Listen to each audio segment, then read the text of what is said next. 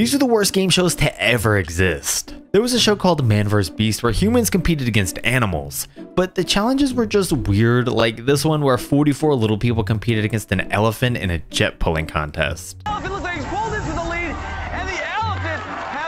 The show Repo Games was wild. They went to people that were about to have their cars repoed and made them answer trivia questions. If they got 3 out of 5 right, they could keep their car, and if not, say goodbye to your car. Who's Your Daddy had an adopted woman try and guess her biological father out of a lineup. If she guessed right, she won $100,000. If she was wrong, the dad kept the money. In labor games, they asked a woman in labor if she wanted to be on a game show. If she said yes, the hospital room instantly turned into a game show set, and she was asked trivia questions for money. I Want to Marry Harry was basically The Bachelor to marry Prince Harry. But the show just lied to all the women because Prince Harry was just a lookalike named Matthew Hicks. The show got canceled after 4 episodes.